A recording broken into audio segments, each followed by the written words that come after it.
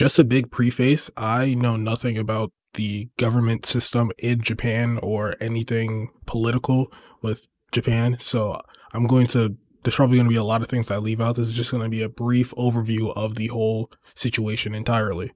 So basically what has happened is you see how in America with a bunch of stuff that are coming out now, whether it be in comics or in animated shows or movies and stuff like that, there's a bunch of like pandering, you could say. Like a lot of the characters, like their clothing and stuff like that, and the way they address each other, it's been dumbed down, as you could say. You know, everything's been changed. It's not the same as it used to be. Like certain characters, like let's say with like the He-Man show that got, you know, animated, one of the characters, their clothes is like completely different from what the original was. Just like with the Netflix adaptation of Cowboy Bebop, by the way, rest in peace Hajime Yatate. So comparing the original anime Faye Valentine to the Netflix adaptation Faye Valentine, the characters clearly have two different outfits. And maybe, yeah, that's also a part of Netflix just being Netflix and fucking up adaptations, but it's also because of this new kind of like PC culture that are wanting to change the way a lot of characters are seen, which could be a bad thing and could be a good thing. A lot of people have said that, you know, this is why Japan is winning in terms of the entertainment scene, because as we know that there was an article that came out I think a few months ago where the manga itself, Demon Slayer, that series has been outselling all of Marvel or all of American comics. Yeah, we've seen that come around a few times, and we were thinking, okay, this is why Japan is winning. Japan sticks with what they want. You know, Japan does what they want and they will sell it no matter what. But it turns out Japan is also going to be hit with a wave of this PC culture. So I don't know exactly when, but there was an article that came out saying how a bunch of officials in Japan, they basically said that they wanted to turn down the sexual content shown inside of manga and anime.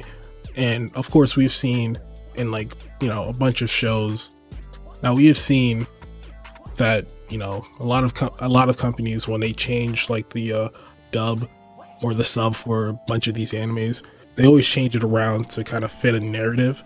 But this time, with this rule that's going to be in place, they're literally trying to change the whole anime entirely. So shows like Prison School, Kill la Kill, High School DxD, shows like that, they are seen as like heavily explicit. And Japan nowadays is trying to like kind of tone it down. They don't want that hypersexualized stuff in their shows that they're showing. But then this is where Ken Akamatsu comes in.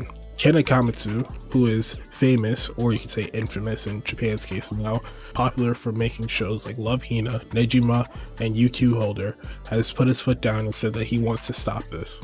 So Ken himself said that he wanted to run for official seat to protect creators' freedom of expression, but we don't know if it's one of the 45 Japan districts or if it's a nationwide seat. Since I don't know anything political about the Japanese government, stuff like that, I just want to say, in general, I think that's trying to silence the creators of manga by, you know, by wanting them to tone down their sexual content and stuff like that. I feel like that shouldn't really be a thing that the government should like enforce.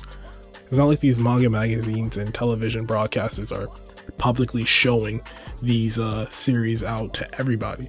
You know, there's different companies for different, you know, like age groups. I'm pretty sure a kid is not gonna read a Jump Force magazine and see High School DxD on it. I'm pretty sure that's not how it works. That being said, a kid is not gonna turn on the TV and see some mountainous titties on the screen. You know, there's a reason why things are kind of separate. There's a reason why there is an age rating for most things either showed on TV or made public in like a magazine or something. Just looking completely over at this whole situation as a whole, I have to say, Ken being the one to step up and tell other creators and try to fight for other creators freedom of expression in their manga and stuff like that, seeing this is honestly hilarious, and I love it because I watched UQ Holder, Love Hina, and Nejima, and I could say without a doubt that he is like kind of the embodiment of ecchi harem romantic comedy, you know, series. He's like the embodiment of that. Apparently on Wikipedia it writes that his work Love Hina is considered as the origin of harem in manga and anime, especially romantic comedy. So just like how I said back last year that Mushoku Tensei is the godfather of isekai anime, apparently Ken Akamatsu is the godfather of harem and romantic comedy. And I've read his works. He basically is. So that is the kind of news. He actually announced this last week.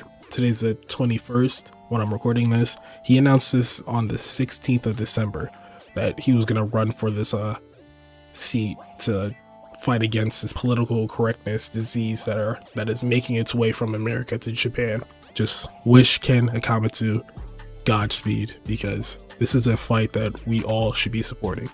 So yeah, all in all, I'm just a moron on the internet with an opinion. I feel like this was kind of a thing I should probably like talk about, because why not? You know, I want to have some anime on the channel, so let me talk about something that relates to anime, right? Thank you all for watching, and I'll see you next time I see you.